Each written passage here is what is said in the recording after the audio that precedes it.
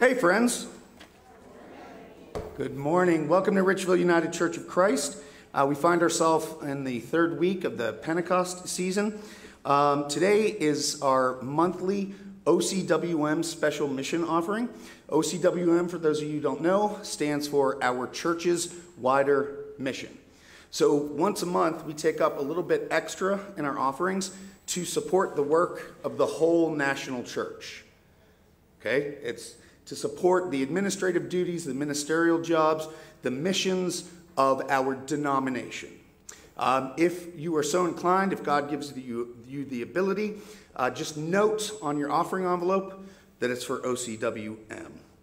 As Karen noted last week, we're kind of trying to scale back on announcements, but I do want to remind everybody, you get a messenger every week. You get a monthly newsletter. We have a Facebook page. We have a website. We have an Instagram. Okay? But go ahead and scour this for yourselves. We do have a special meeting coming up on a Wednesday evening, so please make note of that announcement. But beyond that, are there any other pressing ideas that need to be shared at this moment? Okay, seeing none, we welcome our friends who are joining us online as well.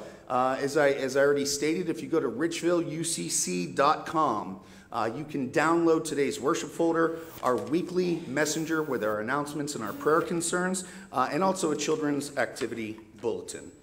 All of that being said, let us move into God's power and presence, experience the spirit of Pentecost, and let us be recreated every day in Christ's image as we enjoy the gift of music from Jeff, Sing a New Church.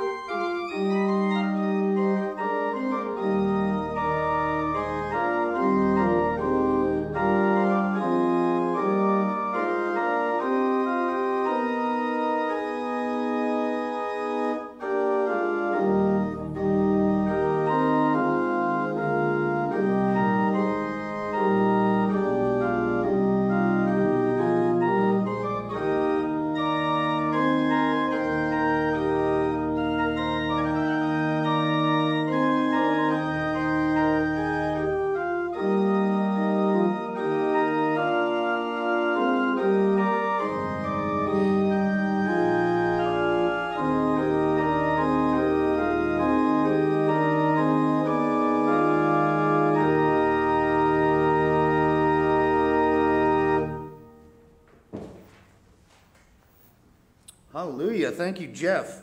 Beloved sisters, brothers, members, guests, and friends, welcome once more to Richville United Church of Christ. Let us be a people who lean into the center of our faith.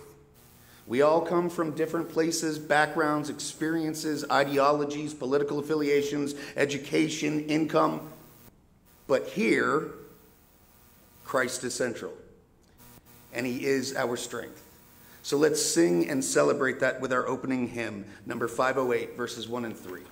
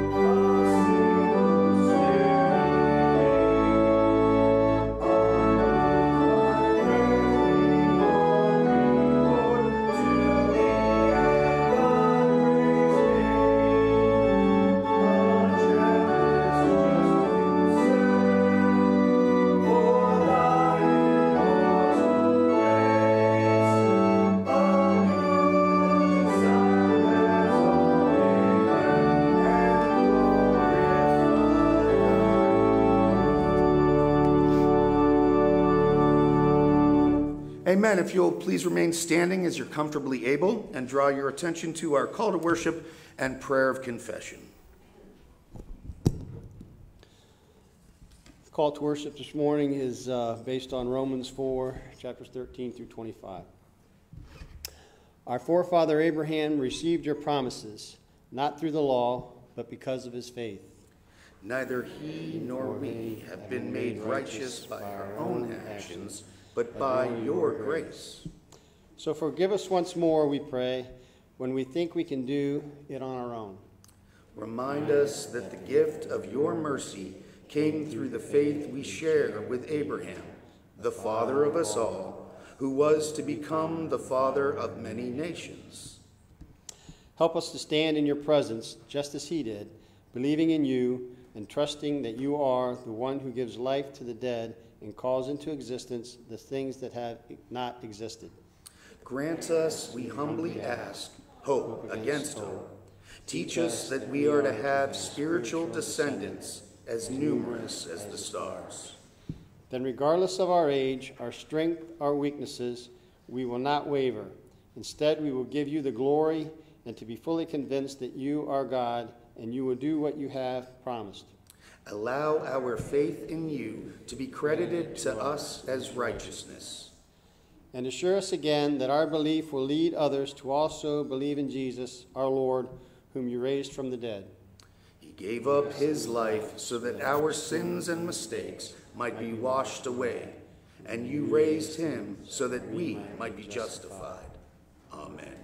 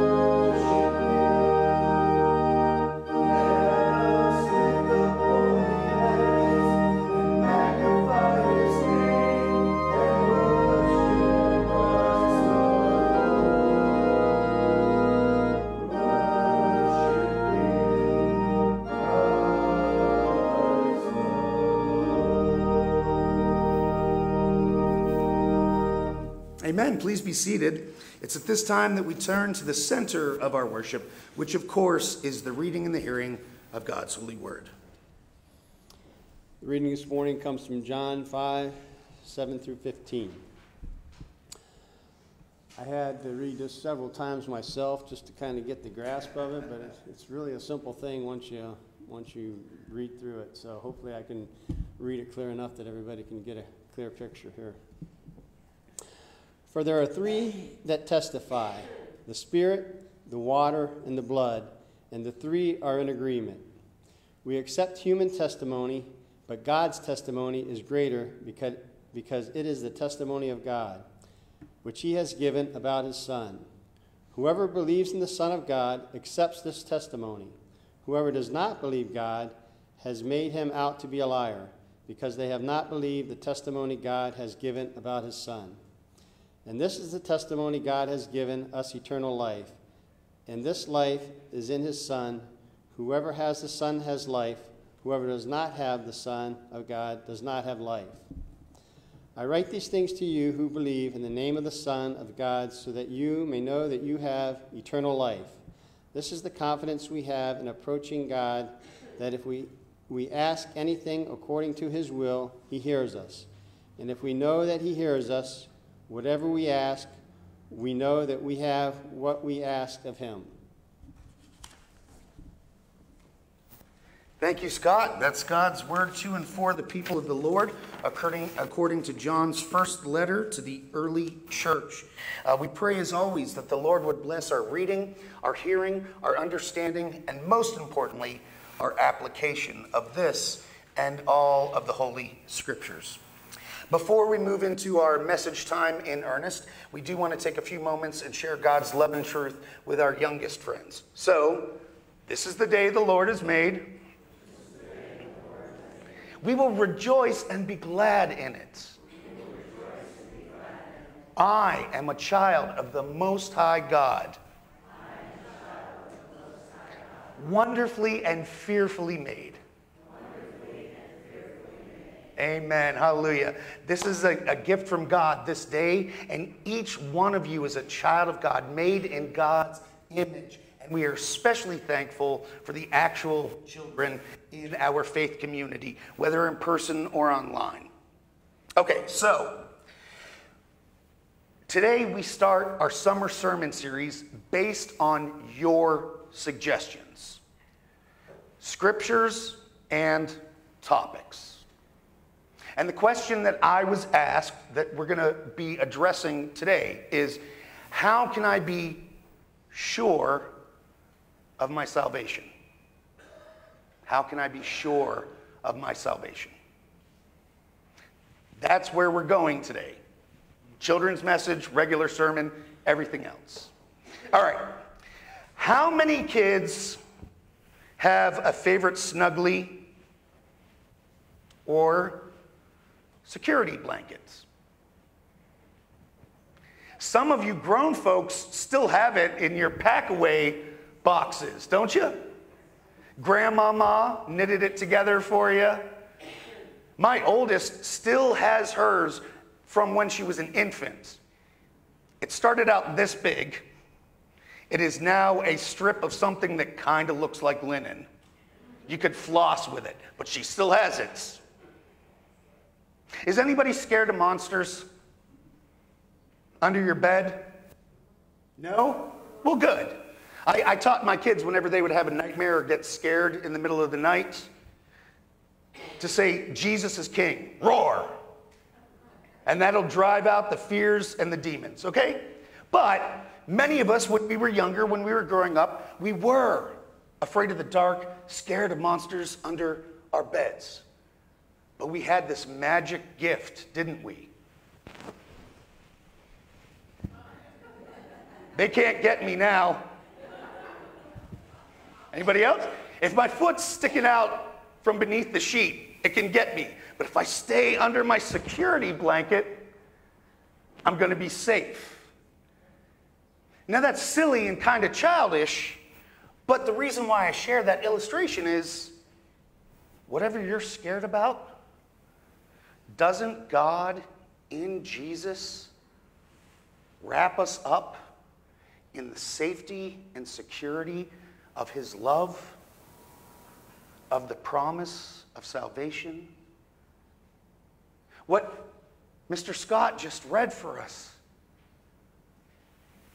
tells us to be at peace. It wraps us in a warm whoopee, a fuzzy blanket. For all of the chaos and nonsense swirling around in our lives and our world, we have the Word of God, the testimony of the Holy Spirit, the act of baptism, the blood of Jesus the Christ, to say, there, baby, it's going to be okay. So let's go ahead and pray for our kiddos. We don't have Sunday school for them during the summer unless someone signs up in particular. Christian Ed takes a break. But we praise God for them being in our presence, joining us online, what have you. Let's go ahead and talk to the Lord, okay? Holy and gracious God, what a beautiful day in your creation that you have given us. It's like that warm embrace we just mentioned. It reminds us of your care and your concern for us. And being together in the church family is an extension of that reminder. We look around the pews and we see friends and family, sisters and brothers and neighbors who know your love and are trying to share it with each other. We pray that each one of our children experiences that love, that they have the security blanket of Jesus the Christ.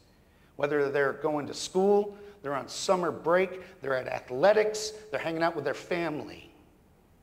Finally, Holy One, we praise you for all of your children. And this we lift up before you in the name, the power, and authority of your Son, your precious, holy child, our brother, Savior, and Lord, Jesus the Christ. And may all God's kids say, Amen.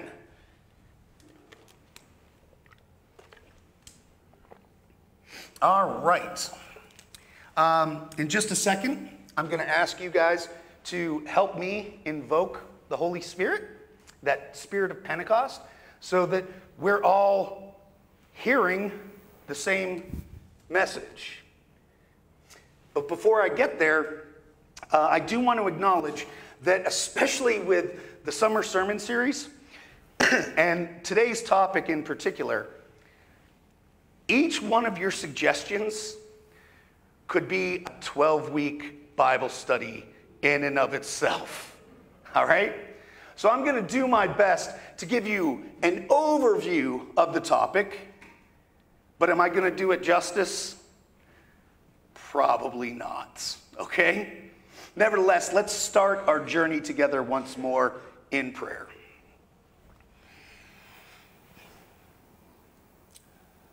God of fire, God of water, God of wind, God of the blood and the bread, we thank and praise you once more for this opportunity to be together in your spirit, your presence, and in fellowship with each other. We come here because we believe in your saving power. And we would ask throughout our fellowship and our worship today, you would strengthen that belief so that we might go out and strengthen others. Now, as we dive into the word and the topic at hand, I would ask that the words of my mouth and the thoughts and meditations of each of our hearts and minds might be acceptable in your sight. For we do pray it through our rock and redeemer, the living, the resurrected and resurrecting word, Jesus our Savior. And may all God's people say, Amen. Cogito ergo sum. Cogito ergo sum. That's the Latin phrase from René Descartes, the famous French philosopher and mathematician. I think, therefore I am. I think, therefore I am. How do we know that we're not just somebody else's dream? That was the question he was addressing philosophically. The very fact that I can come up with my own independent thoughts, nonsensical as they might be sometimes, but the fact that I can come up with my own thoughts means I do truly exist. I begin the message time sharing that because similarly, if you're even asking the question, how can I be sure that I'm saved? You're at least on the right path. I think, therefore I am. Am I truly saved? You're on the right path. You may not have arrived yet, but how can you be sure of your salvation? You're asking the question in the first place. However, as we ask the question, how can I be sure of my salvation? We need to get into a bit of defining of terms. What are we asking versus what is God saying and has been doing historically throughout the scriptures and the faith traditions of the human family? I'm going to give you a 10-cent word here from theology and philosophy. The word is soteriology. Soteriology. And what is soteriology? Soteriology is the study of the nature or the doctrine of salvation. So really, what I've been asked to address today is a soteriological discussion. What is the nature of salvation, and how can I be assured of my Christian salvation? Now, in Thayer's Lexicon of Biblical Greek, we get a number of definitions of what soteriology or salvation is biblically.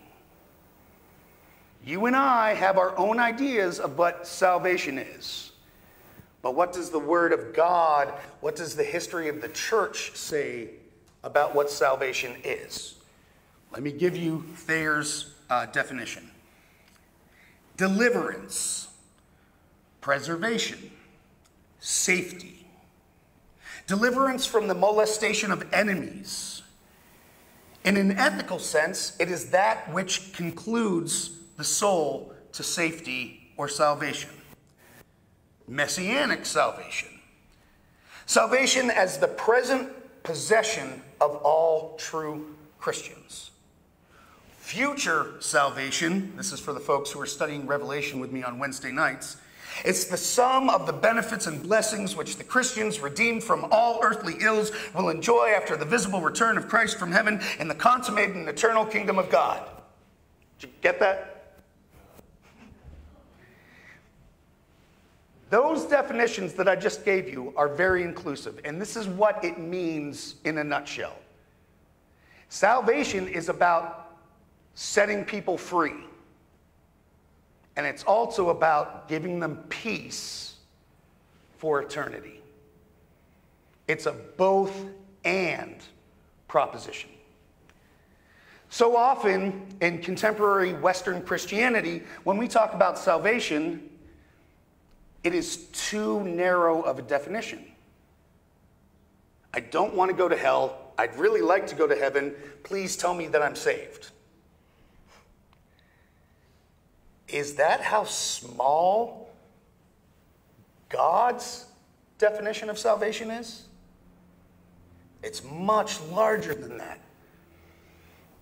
Liberated, set free, forgiven, put at ease. In classical evangelicalism, there's a phrase which I like: once saved, always saved. If you confess Jesus Christ as Lord and Savior, even if you backslide, even if you screw up, your salvation has been secured because you're such a great person, right? No.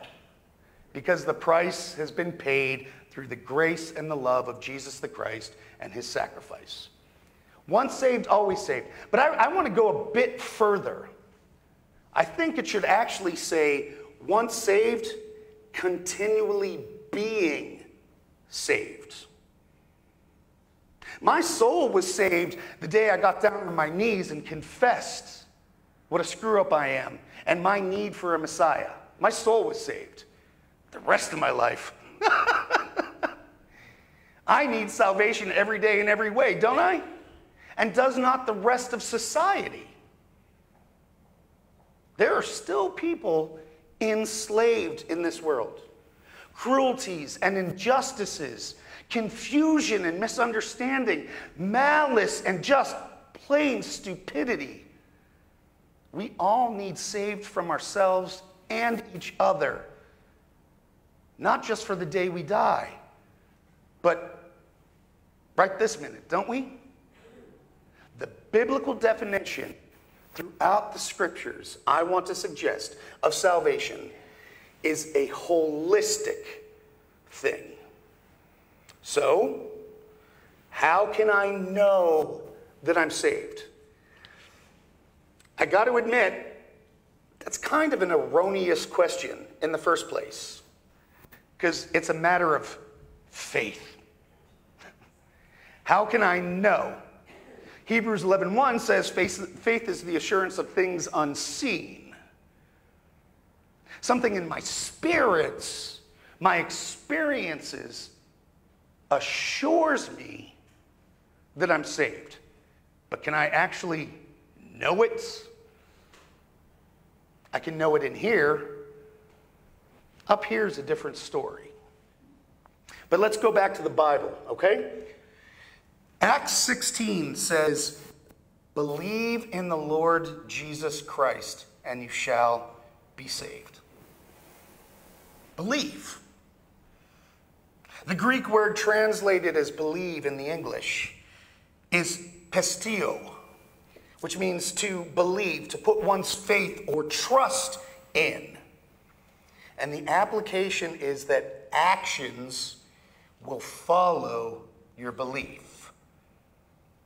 So in turn, belief encompasses more than just knowing about Jesus. We have to act on that knowledge, combining faith and trust and putting it into practice. Salvation also entails repentance, turning around from what is broken, a sincere willingness to radically change our lives. Notice I said willingness, not necessarily ability. And we're here in the Pentecost season, so you know I've got to make a plug for the Holy Spirit. How do we do better when we know better, but we know we're falling short?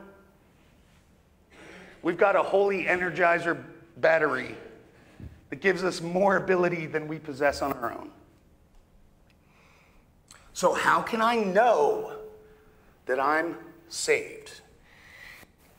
Really, it's so simple that it's difficult. Romans 10 says, if you confess with your mouth Jesus is Lord, and believe in your heart that God raised him from the dead, you will be saved. Period. How big is your tithe? Do you get past the velvet rope in heaven just because you give a little bit more? Does that secure your salvation? Were you born in a certain period of time in a certain geographical area? Does that secure your salvation? If I'm nice to animals, does that secure my salvation? How can I know that I'm saved? Confess with your mouth that Jesus is Lord and believe in your heart that God has raised him from the dead, and you will be saved. For it is with your heart that you believe and are justified. And it is with your mouth that you confess and are saved. So we get a two-part message there. How do I know I'm saved? I said it and I believe it. Does that mean I'm a walking saint? But I'm saved. But you remember what I was saying about salvation is not just a one-time thing? The Romans 10 passage tells us the same thing. If you're saved, you got to tell other people about it. With words, yes, but more importantly, with what? Actions. Hallelujah. When we ask the question, how can I be sure that I'm saved? Where does that question come from in the first place?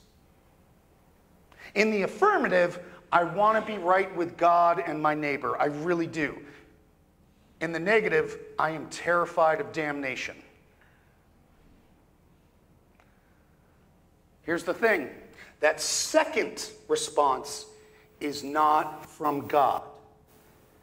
Those of you who've had to suffer under my preaching for 10 years or subject yourselves to Bible study are going to be familiar with this phrase. Conviction comes from the Holy Spirit. Condemnation comes from Satan. How do we know that? Revelation 12, verses 10 through 12 says this. Then I heard a loud voice in heaven proclaiming, now have come the salvation and the power and the kingdom of our God and the authority of his Messiah. Because the accuser of our brothers and sisters has been thrown down. The one who accuses them day and night before God. But they will conquer him by the blood of the Lamb and by the word of their testimony, because they didn't cling to life even in the face of death. Rejoice then, you heavens, and everyone who will dwell in them. But woe to the earth and sea, for the devil has been thrown down with great wrath.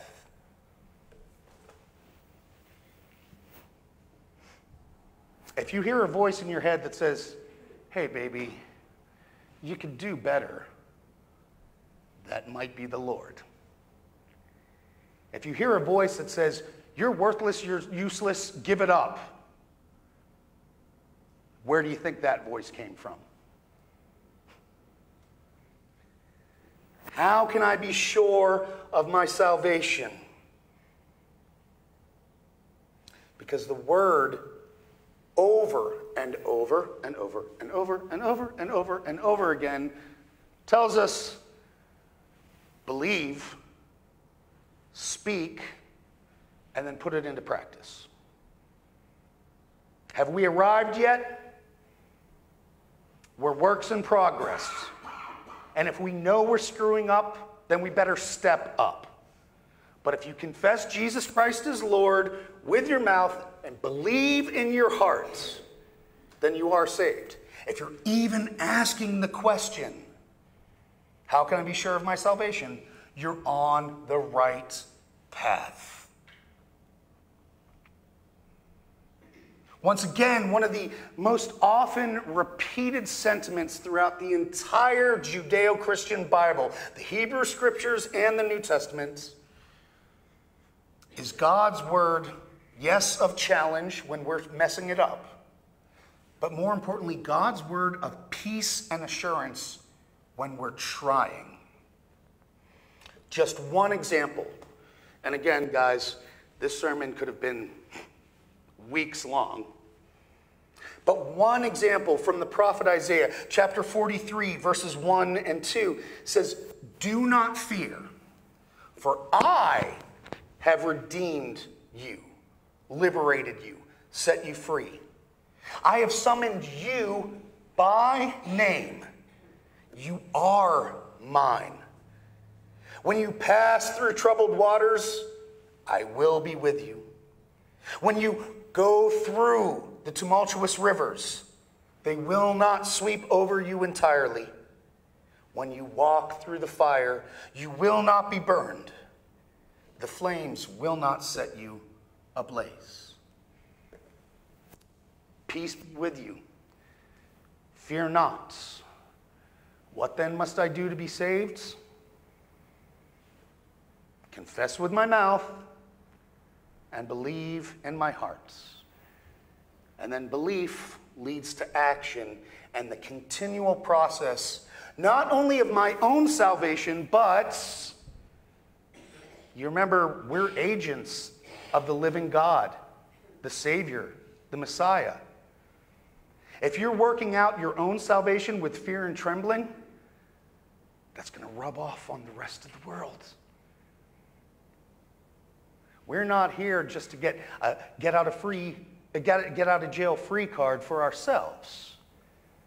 We are here to build the kingdom, to establish salvation for all of God's children. And if we're doing that, then maybe we can't know, but we can know that we are being saved. Blessed assurance, Jesus is mine. Oh, what a foretaste of glory divine. Pretty familiar hymn, isn't it? Why is it central to the musical canon of the Christian faith? Catholic, Protestant, non-denominational, evangelical. Blessed, it means it's a gift. Assurance. It's okay, baby. I got you wrapped up in my love. Just admit you need me. Let's go ahead and close our message time for today with a moment of prayer.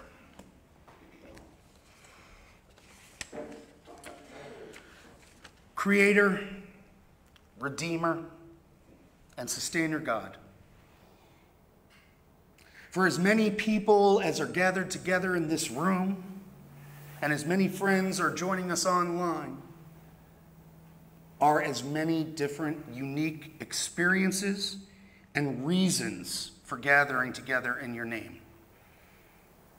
Some of us accepted Jesus Christ as Lord and Savior decades and decades ago.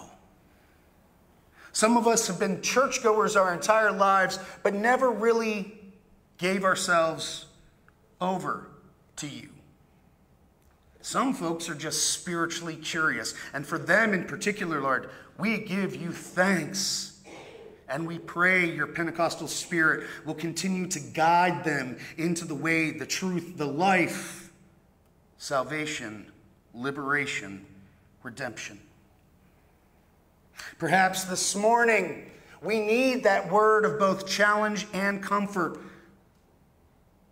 That word from your word, which assures us of salvation, but also asks us to continue to live into it and pass it on.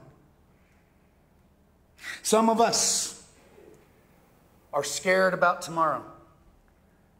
We pray for that ongoing peace that surpasses all human understanding that you promise in Philippians. Some of us know that you're out there, but we don't quite understand you. This Jesus guy seems pretty hip, had a lot of wonderful things to say, but what does this salvation thing mean? Honor their efforts and guide them closer to you. And finally, gracious and merciful God, on behalf of each and every one of us, we lift up before you our shortcomings, the things that we do that we really didn't want to do, our silly human foibles and misunderstandings, our fallen, greedy madness and malice. We admit our sins, and we beg you for forgiveness. Save our souls, we pray humbly. Save our whole lives, we ask earnestly. Save the world, we pray with the heart of Jesus, not just for tomorrow, but for eternity as well. To you be the glory in this and in all things. And in the name of Jesus, our Savior. Amen.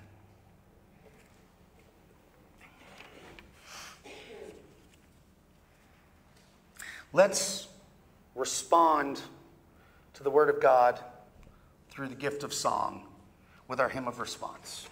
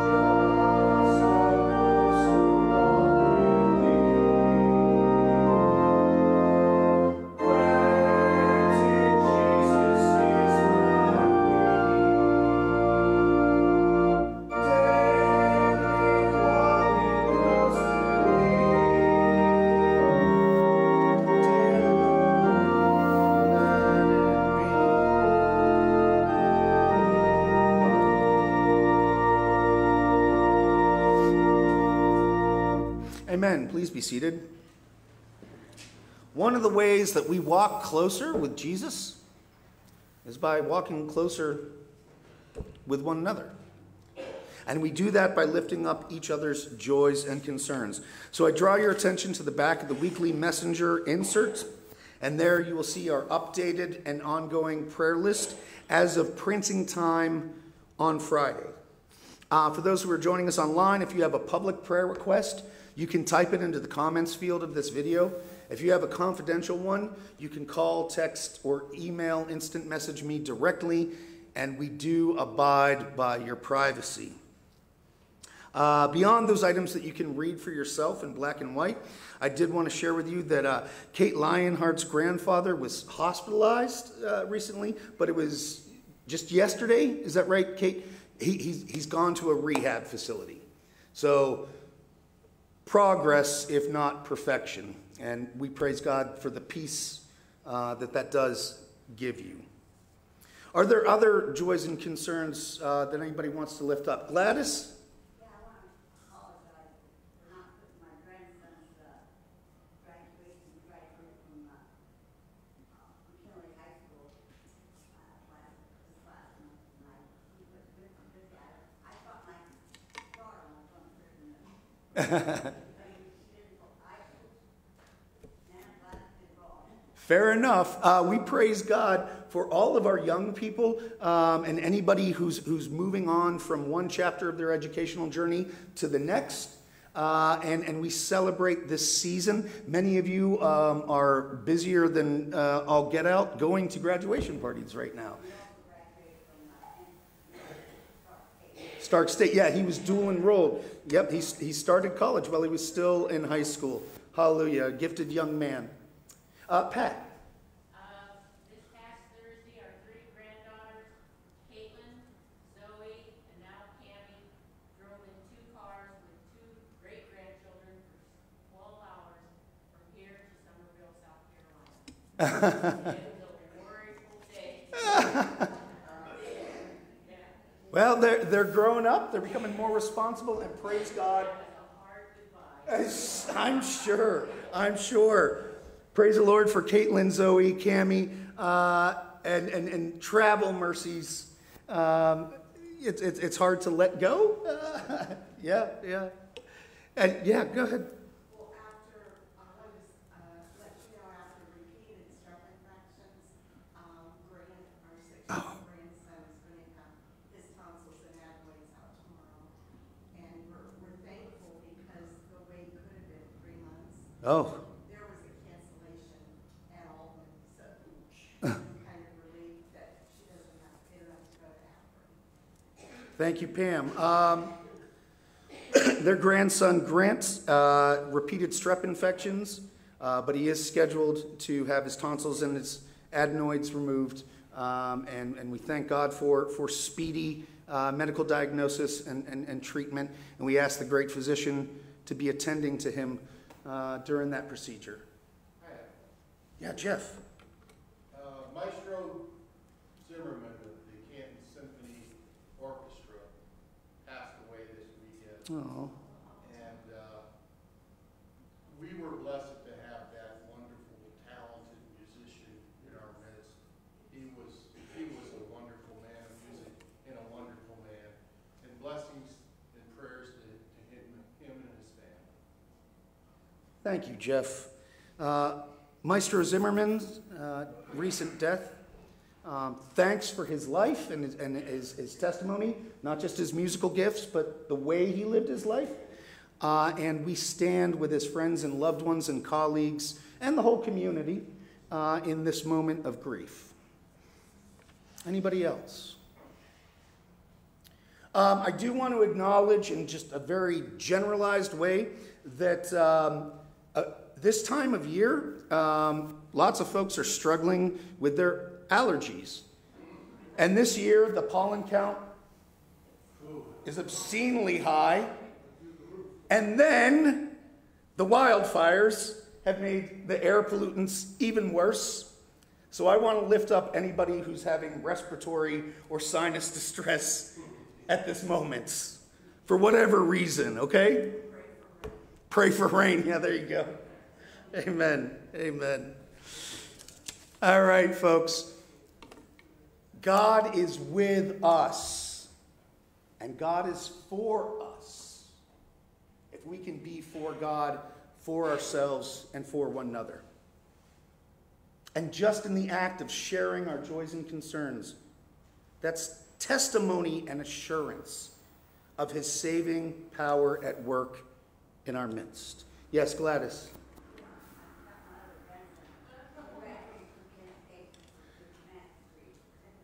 Amen.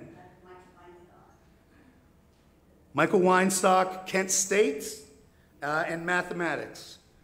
Praise the Lord. You are a proud grandma. All right, guys, let's go ahead and formalize our prayers at this time. God of Isaac and Jacob, God of Sarai and Abram, God of Ruth and Deborah, God of our brother and Savior, Jesus the Christ, and his disciples throughout the ages. We thank you that we are saved through faith. Because you know we can't save ourselves. Sometimes we're fortunate enough to be part of saving someone else. But we all need you. And just that knowledge alone and leaning into it helps us to pursue your path of salvation, the Romans road, however we want to refer to it. So today, oh God, we ask for that fuller understanding of salvation and a fuller experience of it. Let us rejoice in those things that are worthy of praise, milestones and graduations and new births. Let us trust in you in our times of distress and discomfort. Let us speak words of comfort to those who are grieving and aching right now. We know that whenever two or more gather in your name, you are present in their midst. We know that you hear the desires of our hearts before we can even utter a word.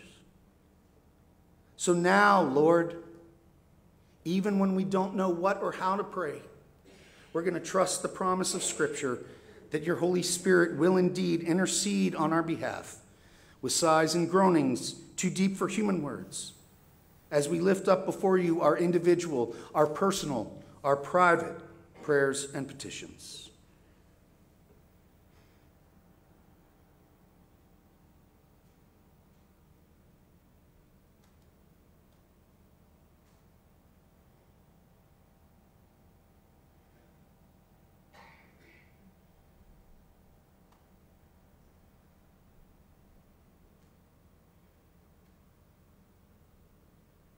In the ups and the downs, in the divisions, the defeats, and the victories,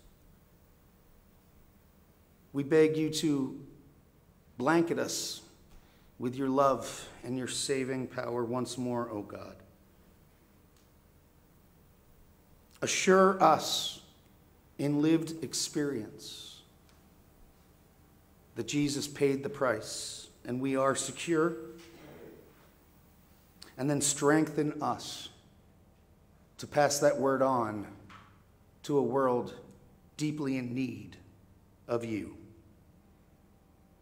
As we ask you all of these things, we also want to renew our commitment to the will and way of our Savior, praying together the prayer he taught his own disciples, saying, Our Father, who art in heaven, hallowed be thy name.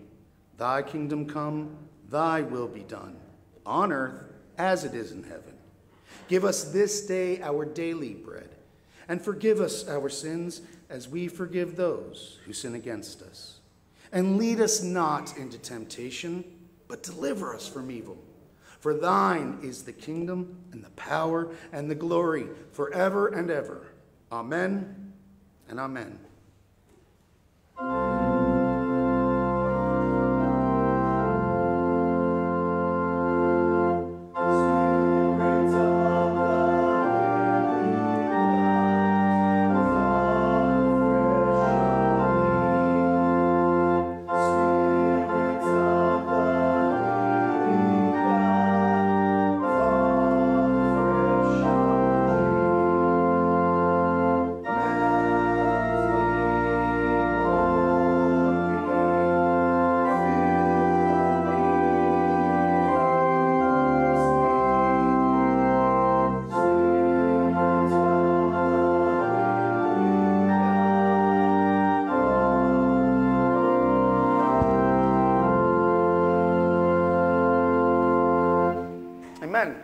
As God's Spirit is poured out on us continually, as we are ongoingly being saved, we want to respond.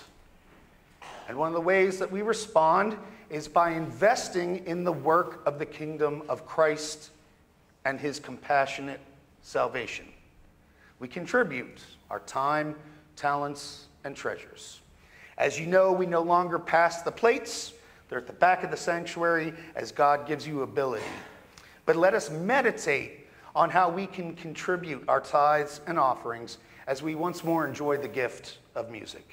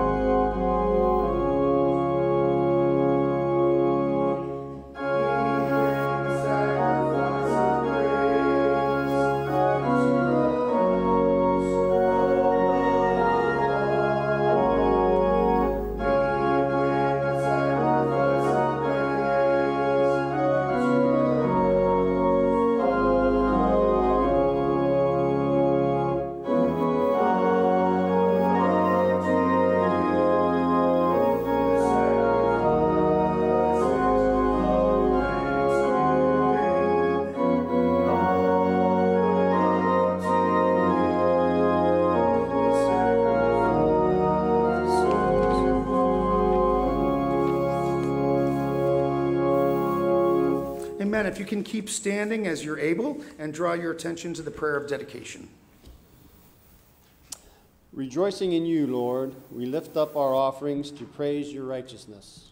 With everything available to us, we want to honor you through our time, talents, and treasures. With lyres and harps, we want to sing a new song to you. For your word is upright, and all of your works are done in faithfulness. May our living and giving, then, serve your love and righteousness and justice. Let them and us declare that the earth is full of your steadfast love. By the word of your mouth, the heavens were made, and every living thing within them are sustained by your breath. From the vast waters of the sea to everyone who lives, may the whole of creation stand in awe of you. And allow everything we contribute to draw all the nations under your counsel. Your ways stand firm forever. Happy are those who have you as their God. Blessed are we who have chosen you. Heritage. Amen. Thank you, Scott. Friends, as we get ready to take our salvation and put it into practice and to share it with others, I do want to lift up the fact that despite no one signing up ahead of time, we had an embarrassment of riches for fellowship hour today. Karen Gerber stopped by and dropped off a whole spread of desserts, and then the Millers brought donuts too. So stick around and eat up, okay? Because the army of God marches on its belly, right? Now may the Lord bless you and keep you and make the divine face to shine upon you and be gracious unto you, granting you everlasting peace and blessed assurance. Go in that peace, loving and serving the Lord and one another. Amen.